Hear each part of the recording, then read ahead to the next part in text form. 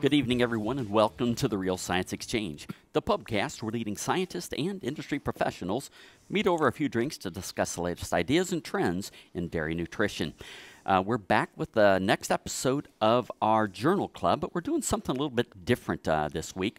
We are at the Tri-State Nutrition Conference in Fort Wayne, Indiana, and we're actually reviewing proceedings of presentations given here at the conference. And we're here with our Professor Emeritus, Bill Weiss. Bill, welcome. Thank you. I'd also like to introduce my co-host. I got Dr. Clay Zimmerman with me once again today. Thank you for joining me, Clay. Thanks, Scott. And the paper we're going to be reviewing today was written by Alex Hristov from Penn State University. The title is called Practical Aspects of Reducing Carbon Footprint by Dairy Farms Through Feeding. So, Bill, why don't you go ahead and lead us into the discussion? Okay.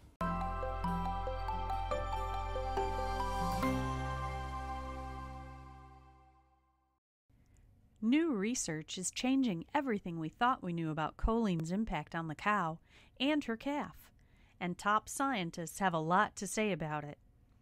They are presenting new research that supports choline as a required nutrient to optimize milk production, choline as a required nutrient to support a healthy transition, choline as a required nutrient to improve calf health and growth, and choline as a required nutrient to increase colostrum quantity. This new research is solidifying choline's role as a required nutrient for essentially every cow, regardless of health status, milk production level, or body condition score. Learn more about the science that is changing the game and the choline source that is making it happen. Reassure precision-release choline from Balchem. Visit balchem.com/scientistsay to learn more.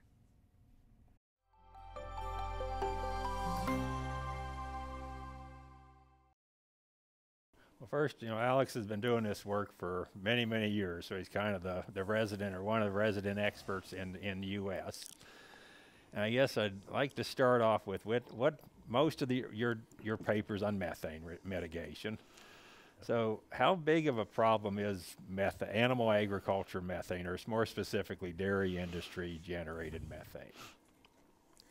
For the U.S., I mean, it's a little different globally, but for the U.S., livestock, and that includes enteric and manure emissions, and these are mostly from cattle, although we have manure and methane emissions from pig manure, is the number one source of methane. It competes with oil and gas for first and second place. They are very close, actually. So if anyone is concerned with methane and greenhouse gas emissions, livestock will be on top of their list for mitigation. So how, we're pretty intensive in this country. How practically, how low do you think, what percent reduction do you think is practically possible? If we did everything we know within the economic constraints, what do you think is possible? So I hear all the time carbon neutral agriculture and carbon neutral livestock or dairy. I think this is not possible. I mean, modelers can easily put numbers together and show carbon neutrality. In a practical dairy farm, I don't think this is possible. And I think it's time that we and others write something about it, because the public seems to be kind of misled on this carbon neutrality thing. What is possible? Several things. So mitigation can take several directions. Obviously, my area is nutrition, so we'll talk more about this. And I think nutrition actually can have the largest impact. But there are management practices that can be added on top of nutrition. There are genetic selections that people have done that can also add a little bit. And then you have the manure side, which is quite attractive for cutting methane down. So when you put all this together, I think it's not impossible, but there are many ifs. And if everything works the way we would like it to work, and again we can talk more about this, you can probably get up to 70% reduction in total methane from a intensive dairy production system. So substantial. So, Yeah, it is as a very percent, substantial. Okay. But this is what I call the best case Best scenario. Case. Yeah, probably will never be obtained, but Yeah. possible. I don't see it, but on paper that's possible. Yeah. Alex, another term we hear a lot of is net zero. Could you maybe talk about the difference between net zero and carbon neutral, and is that possible? You have to ask the people who throw those terms around what they mean. To me, they mean the same thing, that input and outputs are equal, so you don't have emissions, greenhouse gas emissions or carbon emissions from a production system or a farm. That's what they mean. Okay. If we get back to methane, let's just kind of start at the top of the list on we'll concentrate on nutrition right now, on carbohydrates. What can we do on carbohydrates, and what do you, again, within the cost and health, cow health, all these constraints, what kind of reductions are we looking at? So if you talk about nutrition again,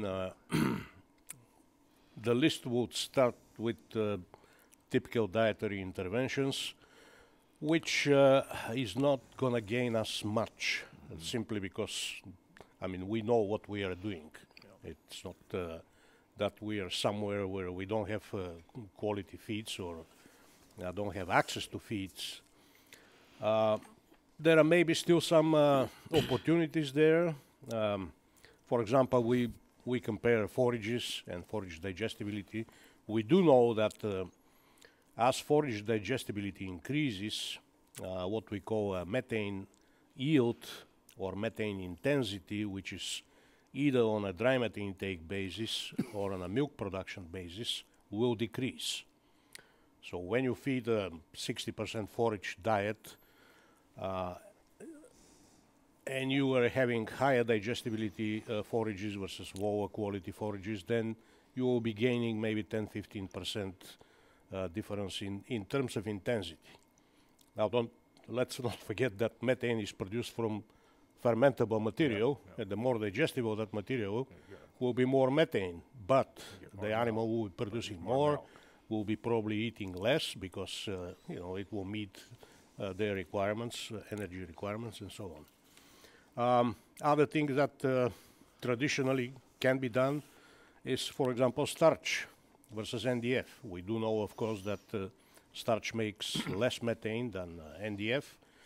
We have a good example with feedlot cattle that are fed 90-95% grain, and they produce half the methane that a normal dairy cow or a beef cow will produce. As I said yesterday, we did look at starch. There is some opportunity there. Of course, we are all concerned with fat, but starch will increase milk production, will decrease fat, probably not as drastically as we think, and total energy corrected milk may actually be increased. So once you have that kind of situation, you will have less methane, not just as total methane, but also as methane intensity. And we have shown this with a study where we had up to 40% starch diets. Other feed manipulations are going to be very difficult.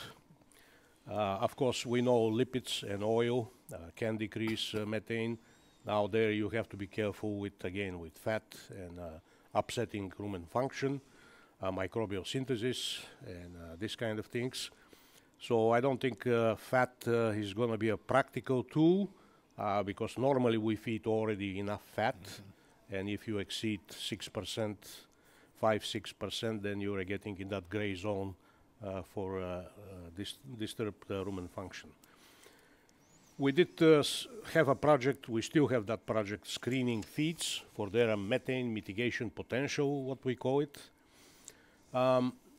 that started with quite a bit of interest with us and with the funders. After we screened, I think probably over 70 or 80 different feeds that we normally feed, and then we compared diets, reconstituted diets based on these emissions versus what we have measured in the animal, we found that this may not be such a great idea, and doesn't really reflect the animal emissions. And on top of that, there is really not a lot of difference between individual feeds. The one that stood out was whole cottonseed because of the oil, and whole soybeans. But when those are put in a normal diet at 5-7% of dry matter, they really don't make that much difference on the emissions. So the last thing we have is feed additives. And that's a large topic. It will take 2 podcasts to get. Be glad to have you back. Okay. I guess before we switch to additives, which we're going to go to, but you know, forage makes up the biggest component. Is there much difference, say, between almost all from the forage, all corn silage, all alfalfa, all grass, where you know you're talking maybe 50-60% of the diet? Does that make a difference? Good point, Bill. I was gonna get to that, but skipped it. So corn silage definitely, because again of the starch in it, produces less methane compared to all forages, all other forages, alfalfa, grass silage. We had a project a couple of years ago, what we call alternative forages. We went through 6 or 7 different forages that are not completely foreign to the dairy producers in the Northeast. None of them actually made less methane than corn silage. And in fact, some of them produced more methane. Alfalfa is the second after corn silage in terms of methane because of the protein, and also lower, actually overall low digestibility of fiber. So corn silage will be number 1. Okay. The difference is not great. Probably, again, we are talking about 10 to 15%. There are some data also about BMR corn silage that produces less methane than traditional corn silage. But of course, you have to put all this in a bigger equation with all other consequences of feeding BMR. So Alex, did you do any work with small grain silages? Yes, small grain silages. We did look at wheat silage, but of course, pretty much no one in the Northeast or in Pennsylvania makes wheat silage, so nobody knew how to make it. And in fact, we made barley silage too. That was completely unpalatable and pretty much straw. So we didn't actually feed it to the cows. But yes, small grain silages, when you know how to do it, when you have enough starch and you are not feeding straw, that will probably, compared to grass silage, for example, will have lower emissions because again of the starch. Sorghum was BMR sorghum was one of the things that we looked because of the sugars. But unfortunately, when we ensile it, almost all of the sugars are gone, and there is very little to no starch at all. So again, it was worse than corn silage. Okay. Well, if we kind of switch to additives, I guess there's a couple I'd like to talk about. Some are not legal yet in the U.S., but and one is this NOP, which I never know what it means, so I'm just going to call it NOP. But you've done quite a bit of work on that. Could first the mode of action, and then maybe some of the results you're seeing, and if you know the regulatory status. I don't know if you know that right now. Yes, sure.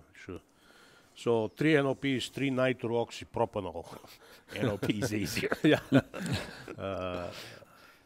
It's actually the commercial name is Bovaer. It has been approved in Europe. I know it's approved in Latin American countries. I think Australia and New Zealand. It's either approved or they are approving it now. It was developed by DSM in Europe. We at Penn State have done all the animal dairy work in North America. Most of the beef work was done in Lethbridge by Karen Boshemin. So the mode of action, it's a very simple molecule, small molecule, which is advantageous, actually, one of the advantages. It attacks the last enzyme of methane synthesis. All the archaea, which are the methanogens in the rumen, have that. This is what we call it hydrogenotrophic pathway of methane synthesis. The MCR enzyme is very important. It's found in all archaea. So it actually attacks that last step of methane synthesis, blocks that enzyme. It is effective. We know that. Our data show, and I'm going to talk about this today, later this afternoon, our data show about 29-30% reduction in all these metrics that we talk about, total methane emissions, on a dry methane yield, or on milk production. We struggled quite a bit to find where that energy goes, if there is energy savings from methane, and in theory there are. Our meta-analysis of our own data show increase of about small increase, 0.2% units increase in milk fat. We didn't see any effect on milk yield. Dry methane intake in some cases may drop down a little bit. Statistically, in our case, wasn't affected, but they show, particularly in beef cattle, that there may be some decrease in dry methane intake. And typically, Bill, when you have a small increase in dry methane intake and no effect on milk production, you improve efficiency. Feed efficiency is improved. Not in our data. Again, only milk fat was increased.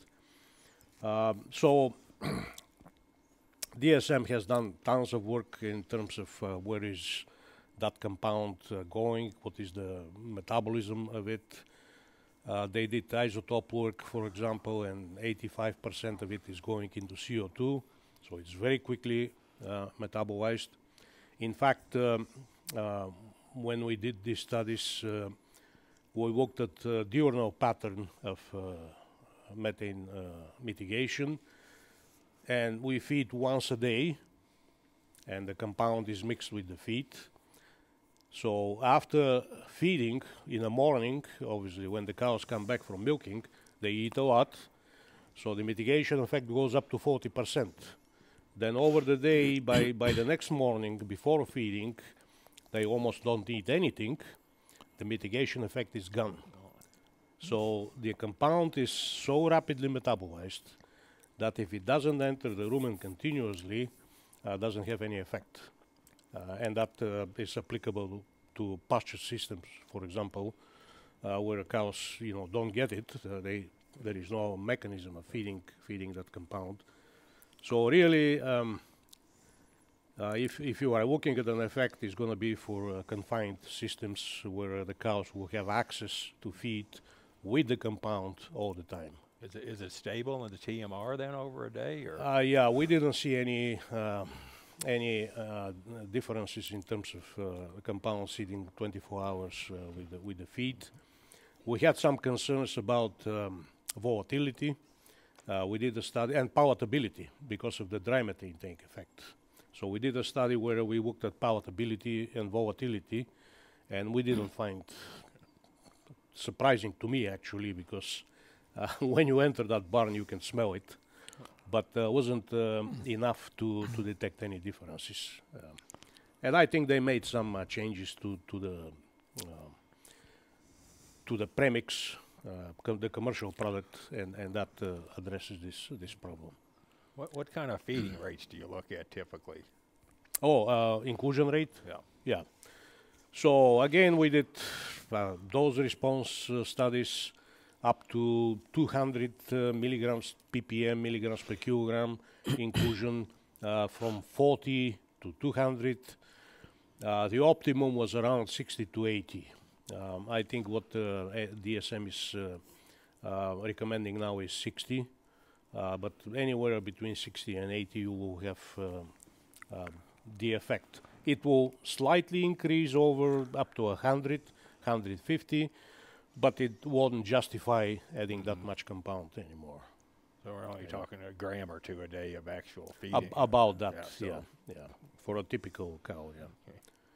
Gram to 2 grams, up to 2 grams, yeah. Yes, on I'm more interested on energy than a lot of people, but you know, you're only talking. It's a big reduction in methane, but it's probably only about 2 or 3% more ME from the DE stage. So, is that even measurable, or do we just have to believe the thermodynamics and say we know it's more efficient, but we can't prove it? Yeah, don't forget this thermodynamics are all in vitro stuff. Yeah. The stoichiometry is an in vitro protocol. That, at least in our case, has been proven to be wrong. We could not account for, in all of these studies, we could not account for up to 60% of the hydrogen when you do the stoichiometry of the VFAs and methane and all that. Bill, in one case, actually the first study that was published in PNAS, we had increased body weight of the cows. Again, these are continuous design trials. So we thought maybe they're gaining more body weight, but that never repeated. So across all the studies, the only thing that we have seen statistically is the milk fat. In some cases, wasn't statistical, but was a trend or a numerical difference. But of course, when you put all this together in a meta-analysis, it showed up. And even that small increase in milk fat cannot account for the energy that supposedly is saved. Yeah. Another additive you talk a lot, and I don't know if this is allowed or not, or if it needs a regulatory approval, but that's the algae and the bromoform. Oh yeah, I should talk about the regulatory approval. So in the U.S., I'm not sure what is right now, but FDA told them it has to be approved as a drug, not as a feed additive. You were talking about NOP. About still 3-NOP. Now Elanco is dealing with 3-NOP in the US. And we keep talking with them for a number of reasons. Last time I talked to them was probably February, and they said in few months. So next time I talk to them, it will be few months again.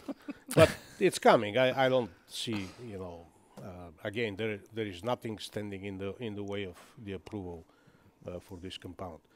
We have thrown the milk, dumped the milk from all these studies, unfortunately, over the years. I've done a few of those too, where you throw it away.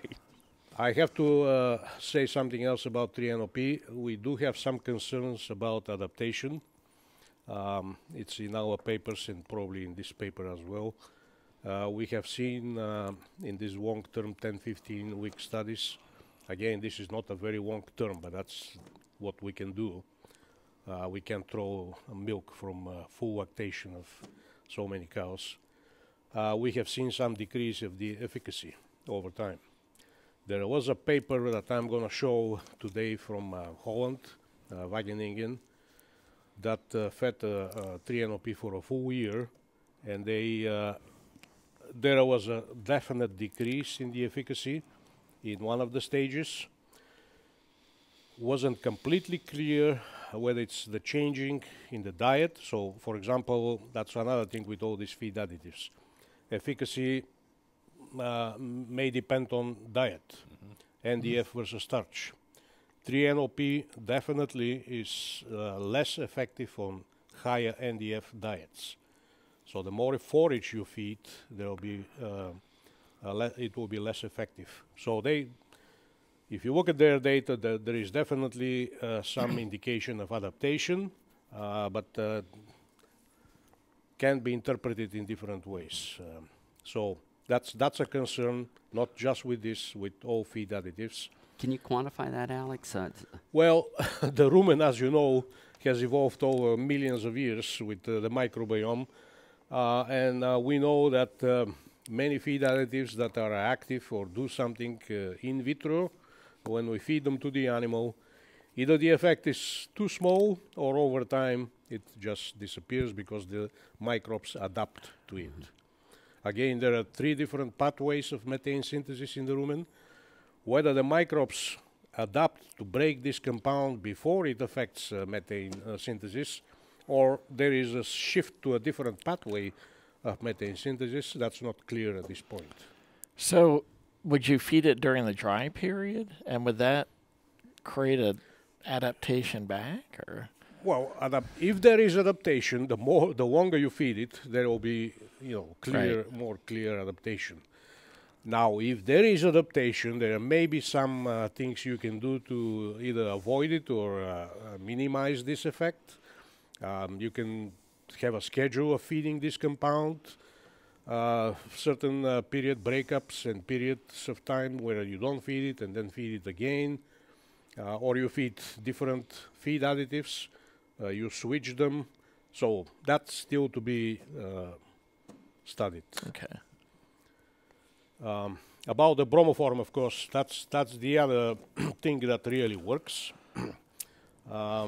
It started with the red seaweeds. There are two of them, two species. We have done, again, quite a bit of work with this. Unfortunately, apart from the practicality of the thing, growing the seaweed, transporting it, including it in the diet, stability, bromoform is not stable. Apart from the environmental issues, like bromoform is an ozone depleting compound, or in fact it's a carcinogen as well. With this one, clearly we can see adaptation. Right now we have a 1 year, full lactation study with Asparagopsis, and we are at about 200 days. And I'm going to show again this data. That's fresh data just coming from the study. And the effect started at about 60–65%. We never get the 90 or 80% that people are talking about. And now it's down to about 20–25%. Yeah. Dry methane intake has been reduced, and that's the problem with this. Now, I mean, of course, they are talking about extracts. There are, in fact, there are some there's some work of feeding bromoform by itself through slow release devices in the rumen, particularly for pasture systems. That may prevent the dry methane intake effect if it's a palatability issue, which probably is at the end of the day. But we have definitely seen with Asparagopsis drop in dry methane intake, and of course milk production drops down. We didn't see any changes in components, but the adaptation is the biggest problem. And then on top of that, milk iodine increases quite dramatically. My next question. Yeah, bromide also, although bromide doesn't seem to be a compound that is on the radar, but iodine definitely is controlled. So there are a lot more issues with this than with 3-NOP. Yeah. Yes, and this is more of a philosophical question, not a scientific. You know, these additives are going to cost money. They may or may not improve energetic efficiency. So the farmer is buying. Who pays for this? Good question. That has to be resolved. I mean, the farmer is not going to pay for it, exactly, and shouldn't pay for no. it. So if we all are so concerned with greenhouse gases and climate change, we should pay at least part of it. The companies, they want to recover their investment, obviously. What I hear about 3-NOP is that's going to be, Elanco hasn't said anything officially, but what is in Europe, the situation in Europe, it's about the cost of 1 kilo of milk. Okay. So whatever, you know, costs the milk price is, that's about where it's going to be, which is quite significant. Yeah. There are examples how this can work. Carbon markets is, of course, one of them. I'm not into that kind of stuff, so I don't know much about it. I know that a lot of people will make a lot of money on the way there. So how's this going to help farmers and consumers? I'm not quite sure. But Elanco already has an example with rumenzin that they claimed carbon credits down in a Texas dairy farm by reducing emissions by something like 5%, which is extremely strange to me. But in fact, you know, if there is somebody to pay for that, yeah, why not? I think a major driver will be the consumer. If we want to pay a little more for low carbon dairy or meat, I mean, that should compensate using those compounds. Yeah. Yes, another thing, you know, a lot of these farmers now have biodigesters. Will these additives carry over to reduce methane yield from manure, or are they done being active by the time they're secreted or excreted by the cow? Yeah, that question has been asked, and there is data that show that they don't come in manure. Okay. So there is no effect on methane from digesters. Okay. That particular compound is completely gone and digested very quickly. Yeah. Other compounds that people are looking at to maybe incorporate into the manure? To decrease methane? Yes, during the digester. No, you part, actually you want wanna, to. You want to keep it. But if you don't have a digester, Right. is there If you added- don't have a digester, yeah. There are methods or processes that you can decrease methane from manure. And again, that's in our dairy system, it's about 50-50. When you handle manure as a liquid, the way we do typically, there is as much methane emitted from manure as from the animal. So digesters is one way, obviously. You capture that methane and you use it for something else. Covering the manure and either directing that methane to for some other purposes or flaring it. So you turn it into CO2, which is a lower global warming potential gas. And acidification is actually very practical way of, and they do it in Europe. If you bring the pH down, you will decrease methane emissions quite significantly, and also ammonia and nitrous oxide losses. Other feed additives I'm not aware, but I'm sure people. Oh, actually, yes, there is a feed additive from Ireland that we tested. Unfortunately, didn't show the results that they were claiming in our system, but I guarantee you that there will be a lot more additives for manure, decreasing methane emissions from manure. And you said it's about half the total methane from dairy farms. From dairy farms, yeah. In beef systems, it's very small. 80% or 90% are coming from the animal. Yeah. I guess another question. I'm not a microbiologist, but you know, if we reduce methane, we're changing stuff. Does this affect like microbial protein synthesis, fiber digestion, all these other things? Again, maybe not a lot, but a little bit for the negative or positive. So we have not seen that. Not NDF digestibility, total digestibility, not just NDF, all other nutrients haven't changed. Now, in theory, when you inhibit methane, a VFA profile will change. For example, there will be more propionate, and that's energetically, of course, that's good for the animal. We have not seen it. The thing that we typically see is actually butyrate increasing. We have talked about this in our papers and the mechanisms and so on, but there seems to be slight increase in butyrate with all these inhibited methane studies, including 3-NOP and bromoform, and we have done other ones too. So unless dry methane intake is changed or affected, the changes in rumen fermentation are not that drastic or dramatic to change anything in the animal. I should have mentioned, you didn't ask me, but there is a whole bunch of other feed additives that are not inhibitors, plant extracts and these kind of things that none of them really has proven, even the claims that the companies have. We have done a bunch of these trials. Very disappointing for the manufacturers, obviously, but I don't think they will be a game changer or they were going to have any at least at this point, have any effect on the carbon footprint of milk. Yeah. So Alex, the the increase in butyrate production, is that why you think that you're seeing the increase in milk fat? Obviously, butyrate is a precursor of milk fat, and that's one of the explanations we have. Yes. Why is butyrate? Because butyrate, in fact, butyrate synthesis produces less hydrogen than acetate. Obviously, more than propionate. Propionate doesn't produce any hydrogen.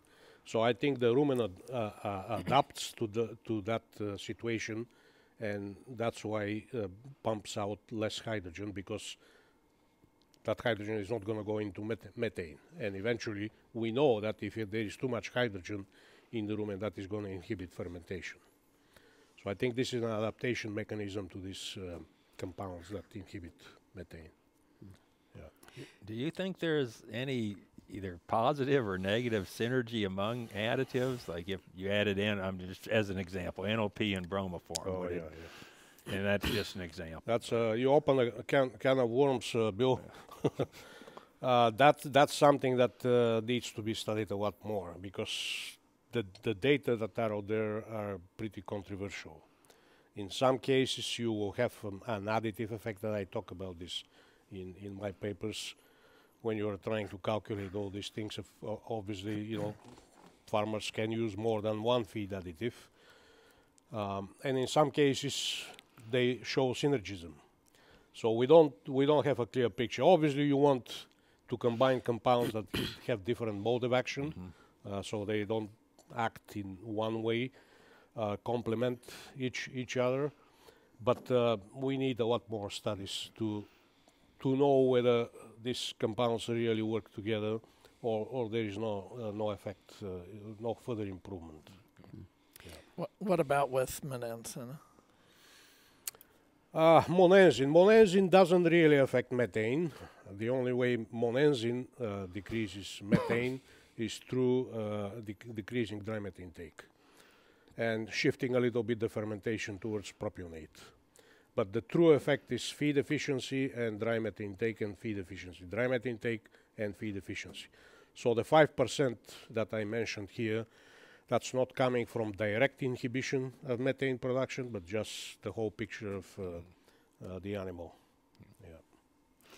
Based on your understanding of the rumen dynamics and biology, can you hypothesize or at least conceive of other compounds that have yet to be discovered or created that might work? I can tell you, everyone who is into the methane business in the world is working on that right now, including our lab, everyone I know. So there will be more compounds, definitely. It will take some years. Now, whether they will have the same mode of action, we are of course looking at different mode of actions as well. Whether there will be adaptation to those, whether they will be practical, how much are they going to cost. There are tons of questions, and the example is 3-NOP. I mean, took years and years. Our first paper was 2015. 10 years later, we still don't have that compound approved here in the US. So it will take time before anything comes out. You had mentioned early on in your talk that you believe that there's like a 70% reduction that's possible, and that with 3-NOP you could maybe get 30%. If you were to draw a pie chart, where's the other 40% coming from? Okay, yeah. So, I mean, I talk about this in the paper. Let's say you have, I have a best case scenario and worst case scenario. So the best case scenario, you can manipulate the diet, forages, starch, and get maybe 10-15% maximum reduction. Then you add on top of that maybe the 30% reduction by inhibitors, and then you add a second compound that is also effective, and there is a synergism or additivity of the effect, so that brings maybe another 10% or so. So we are now at 50 or so percent, and then on top of that you can add some maybe genetic manipulation of or selection for low emitting animals, which is not a dramatic thing. People understand now that the effect is not going to be more than 10% maximum. But even if you add that, you maybe have some management strategies. Let's say longer productive life of the animal. That's one actually key. Or improving milk production, for example, or increasing components. So on the intensity basis, you are adding again this reduction. And then if we put on top of that manure, then you can get 70 or even higher than 70% reduction. Got it. And the worst case scenario, let me finish this. The worst case scenario is diet manipulation, 5%, let's say, or no, 0. Then you have an additive that there is an adaptation of the microbes over time, so the effect decreases. You don't have synergism or additivity of the second additive, and you have no other tools to reduce this emission, so you are looking at a maximum of 20-25% maybe reduction. You know, you mentioned genetic manipulation of the cow. I'm kind of curious. Selection. Yeah, selection. Could we manipulate the microbes genetically? Absolutely. People are looking at that. No one has successfully done it yet. Who knows? Now that there is so much money into it, people who are outside of animal science and outside of rumen microbiology are getting into it. And, you know, they may have expertises that we don't have. So there may be some progress there. But no one in the history of rumen microbiology has been able to manipulate the rumen, except one case down in Australia where I forgot, Bill, with that plant that they introduced. You know what I'm talking about? Yeah. So that's the only case. But this is a native microbe from the same geographic area, just transferred from one animal to another. So Alex, at the beginning of the discussion, you also mentioned that there are management practices that could reduce carbon footprint. What would some of those be? Some of those would be, for example, as I said, improving lifetime productivity of the animal. Instead of, you know, having grown five heifers for the same amount of milk production, you may have one cow that is not milking for 2 lactations only, but milking for 10 lactations. So that can affect these emissions. Having healthy animals, we have shown, for example, mastitis. If you control mastitis and reduce mastitis, that affects again the intensity of the emissions, because you have a healthier animal that produces more milk. All these kind of interventions can have an effect on the overall picture. Yeah. Well, Dr. Hristov, this has been a fascinating discussion. Good. And I'm sure there's going to be many discussions going forward. And so I really appreciate you joining us today. What I'd like to do is, you know, we've covered a lot of territory. Maybe pick out one aspect that you'd like the audience to just kind of take away from this conversation. And I'll ask all three of you to do that. But I'll start with my co-host, Dr. Zimmerman, if you might do that for us. Our last call question is sponsored by AminoSure XM Precision Release Methionine, the next generation in amino acid balancing. With AminoSure XM, you can save up to 5 cents per cow per day on your methionine investment. Try it today and receive an additional 2.5 cents per cow per day savings with Balchem's limited time rebate offer. Contact your Balchem representative to learn more. Yeah, so I think for the audience today, you know, the even though it's minor, you know, these dietary manipulations, I think there's a little bit there where we can do to improve things as nutritionists. Yeah, good point. Bill, any thoughts? In this paper, there's a lot of things in the toolbox that we can use. It's not going to be one thing fixes everything, but there's just a lot of, like Clay said, a lot of little things we may be able to do that, when you add them all up, have a big impact. Yeah.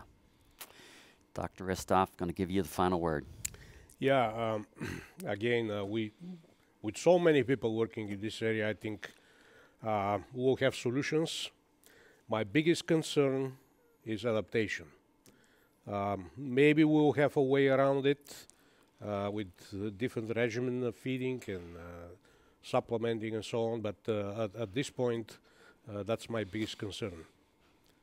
We'll see how that goes. Yeah, very well. Well, again, it was a very fascinating discussion. I want to thank you for joining us today. It's been awesome. To our loyal listeners, thank you for joining us once again. We hope you learned something. I hope you had some fun. And I hope to see you next time here at the Real Science Exchange, where it's always happy hour and you're always among friends. We'd love to hear your comments or ideas for topics and guests. So please reach out via email to anh.marketing@balchem.com with any suggestions, and we'll work hard to add them to the schedule. Don't forget to leave a 5-star rating on your way out. You can request your Real Science Exchange t-shirt in just a few easy steps. Just like or subscribe to the Real Science Exchange and send us a screenshot along with your address and t-shirt size to anh.marketing@balchem.com. Balchem's Real Science Lecture Series of webinars continues with ruminant-focused topics on the first Tuesday of every month, monogastric-focused topics on the second Tuesday of each month, and quarterly topics for the companion animal segment. Visit balchem.com/realscience to see the latest schedule and to register for upcoming webinars.